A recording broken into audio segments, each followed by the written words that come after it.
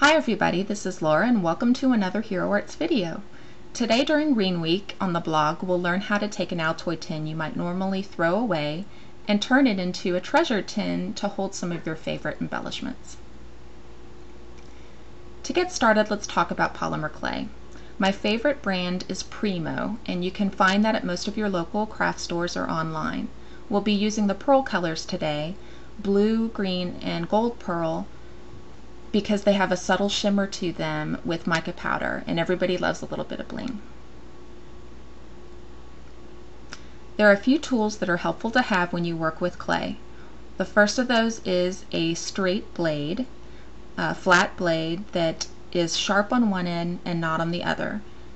And you'll want to make sure when you pick it up on the not sharp end, and you may want to mark the edges with some nail polish or something like that to make sure you don't pick up the sharp side.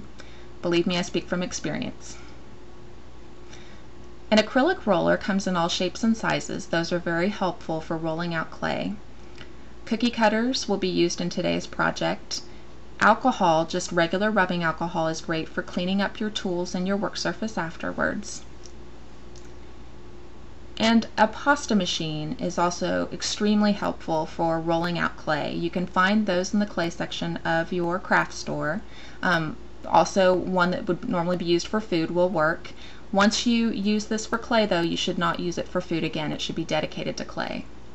On the side is a knob that adjusts to different widths, so you can get different width sheets of clay that you can roll out, like you see here.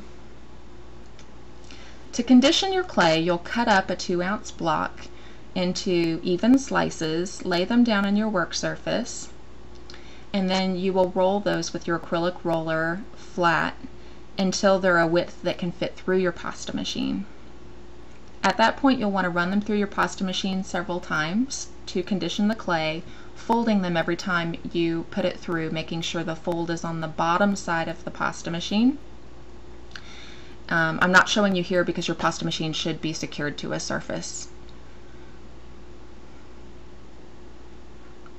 Once it's conditioned, you will have a sheet that looks like this, and it'll have a nice sheen to it, so you know that it is ready.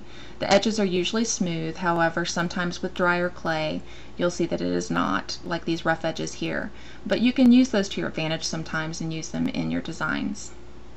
We're going to start off our project with some white clay, and we're going to use that for the clouds with this brand new background cloud stamp. As you can see, I have placed some of the white clay into the indentations of the stamp, and I'll show you how to do one now. Just take the clay and pick your cloud that you want to create, and you can mush it into that indentation. Then take your clay blade and very, very carefully slice away the excess. All that should be left behind is the cloud outline. Be careful when you do this to normally cut away from yourself. I haven't completely filled in all of the clouds there to the right, you can see, because I'm not going to use that in my tin, so I'm not worried about that. To do the blue background in the sky, I am now going to press the stamp onto a sheet of blue, and you'll notice that the clouds come right off onto it. It's actually dimensional, it's a little hard to see here. You can take a cookie cutter, find the image you like the best inside of it, and then trim it out and put it on top of your tin. I'm using a cookie cutter that's just slightly smaller than the top of my tin. Next, you can use a craft blade to clean up your clouds if you'd like. For your deer, you can take a goldish brown sheet of clay and push your stamped image into the clay pretty firmly and lift up. You may want to mist the back of your stamp with some water first, and that can act as a release agent so that it will release more easily from the stamp. Once that is done, you can take a craft knife and cut out the image and just trim around the stamped image.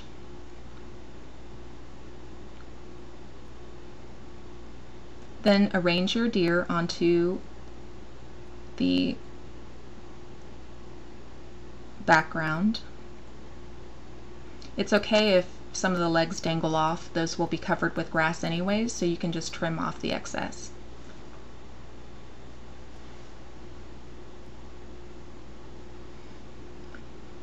Next, we will want to add our sentiment. I'm using this wonderful stamp set that says "Find Joy Every Day." I'm just going to use the "Find Joy" part of the sentiment. You can place it onto the background. I'm doing it onto the sky here. And then just press down on the part of the image you want to show. You can see it there. It'll show up a lot clearer once we're done baking and we add some brown acrylic paint. For the grass, I'm using the same cutter that I used for the background. I'm not cutting out a complete circle because I don't care about the top part since I'm just doing the grass on the bottom. And then using a craft knife, just freeform the shape of grass. Doesn't have to be perfect. This is just whatever you like. Once you've added the grass, we're going to go ahead and add some flowers to it. I'm using a small cutter here that's called a Kemper cutter. It's in a shape of a tiny flower and it has a plunger on the end of it so that the clay, if it gets stuck inside, you can remove it. And just randomly place the flowers wherever you want. I have some scrap purple and pink clay that I'm using. To add an eye for the deer, I'm going to use a tiny glass seed bead. And you can pick that up with a needle tool and place it right in the eye and press down into the clay to secure it. I'm using glass instead of plastic beads because those will work in the oven just fine. If you use some plastic beads, they can melt, so be careful about that. Cut a strip of the green clay that's the width of the top of your lid. Wrap it around and blend in the edges. And then to complete the front of the lid, take a large circle-shaped cutter and then one slightly smaller than that, the one that you had used for your background, and you'll get a perfect border. For the bottom of your tin, you can use this wood grain circle stamp and press very hard as you're stamping into the clay. I'm using about a number 2 setting on my pasta machine for the clay, the second largest setting on the machine. And you'll see that great texture that's left. Next, you can use a cutter that's exactly the same shape as the bottom, and you'll notice that the stamp is exactly the same shape as the bottom of an Altoid tin. That was very convenient.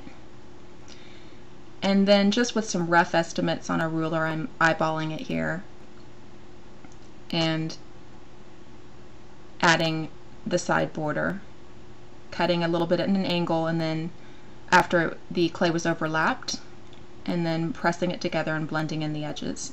You can go back if you want with a stamp and texture the sides of the tin as well. You won't want to bake with the lid separate on a piece of cardstock. Once that cools, you can cover it with some brown acrylic paint.